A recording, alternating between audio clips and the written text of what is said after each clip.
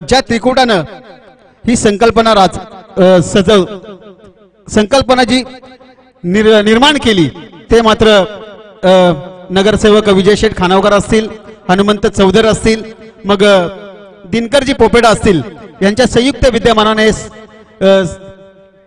केलेली ही स्पर्धा, आयोजित केलेली ही स्पर्धेचा पहिलाच सामना तो मात्र दोस्ती स्पोर्ट्स कलंबोली आणि मयूर 11 या दोन संघादरम्यान. पाहूया पहिल्या सत्रामध्ये 79 धावा केल्यात, 80 धावांची लक्ष्य गाठायचं आहे ते मात्र ह्या दोस्ती 11 संघाला. पहिला चेंडू प्रभातचा हलक्या हाताने खेळून काढलाय, शॉट ताडमाई क्षेत्रामध्ये गल्लीमध्ये चेंडू गेला, एक धाव मात्र मिळते. धावांचा श्रीगणेश केलाय तो मात्र अरविंद ढेकलेना. नक्कीच योगेश वाघ आम्हाला सुचवत आहेत की ज्या वेळेस मयूर 11 संघ फलंदाजी करत होता त्यावेळेस प्रभात मात्र स्ट्रायकर इंडला होता आणि अरविंद गोलंदाजी करत होता. अरविंदच्या पहिल्या चेंडूवरती षटकार मारला होता प्रभातनं, परंतु आता मात्र अरविंद समोर असताना अरविंद हलक्या हाताने खेळून एक धाव घेतली आहे. हा चेंडू मी म्हणेन मारण्याचा प्रयत्न फलंदाज सुरेश मुनीमचा पूर्णपणे प्रयत्न फसला, चेंडू गेला तो मात्र निर्धाव. अतिशय जबरदस्त सामना, 80 धावा जवळजवळ करायचे आहेत त्या ह्या दोस्ती स्पोर्ट्स संघाला.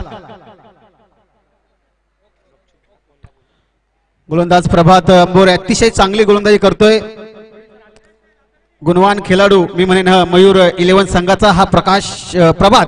हा चेंडू पुन्हा एकदा आडव्या बॅटने खेळण्याचा प्रयत्न. प्रवीण सर, आपण नेहमी म्हणतो की जर धावांचा जर जास्त प्रेशर असेल तर फलंदाज वारंवार आडव्या बॅटने खेळण्याचा प्रयत्न करतो, परंतु जर चेंडू बॅटवरती आला तर नक्कीच त्या चेंडूवरती मोठा फटका मिळेल. परंतु गोलंदाज देखील तेवढा चालाक आहे तो मात्र प्रभात अंबोरे अतिशय चांगली गोलंदाजी करतोय, वारंवार हा दुसरा चेंडू निर्धाव फेकतोय तो मात्र गोलंदाज प्रभात.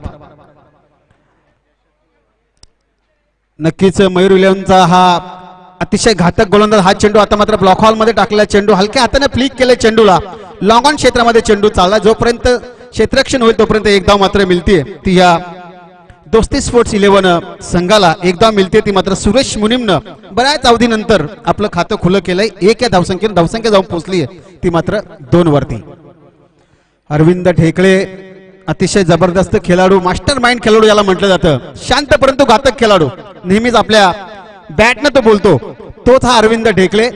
पहिल्या चेंडू ते एक धाव काढून मात्र नॉनस्ट्राईक इनला होता, परंतु हा चेंडू आता मात्र पुन्हा एकदा खेळण्याचा प्रयत्न. गुडलाईन स्पॉटवरती चेंडू टाकला होता मात्र प्रभात अंबोरेनं, चेंडू गेला तो मात्र निर्धाव. माझे साथी स्कोरर मला सांगतात की ह्या षटकातील हा तिसरा चेंडू निर्धाव फेकतोय तो गोलंदाज प्रभात अंबोरे. अतिशय जबरदस्त कामगिरी, अक्षय सरोडे, रितेश असेल मग प्रभात असेल, अतिशय चांगली कामगिरी केली फलंदाजी करवी फलंदाजामार्फत, परंतु प्रभात देखील चांगली कामगिरी करतो. आतापर्यंत 2 धावा खर्च केल्यात. हा चेंडू स्लोवर चेंडू हलक्या हाताने फ्लिक केलाय चेंडूला आणि एक धाव मात्र घेतलीय ती मात्र ह्या फलंदाज अरविंद ढेकलेने एक धाव मिळते ती या दोस्ती स्पोर्ट्स संघाला. एका धावेच्या मदतीनं 3 धावा धावपळामध्ये लागल्यात. पहिल्या षटकाचा प्रवीण सर खेळ संपलाय. जर आपण कंपॅरिझन केलं तर मयूर 11 संघाने पहिल्या षटकामध्ये 12 धावा केल्या होत्या, परंतु त्याचा जर विचार केला तर 3च धावा प्रवीण सर या षटकामध्ये खर्च केल्यात त्या मात्र या प्रभात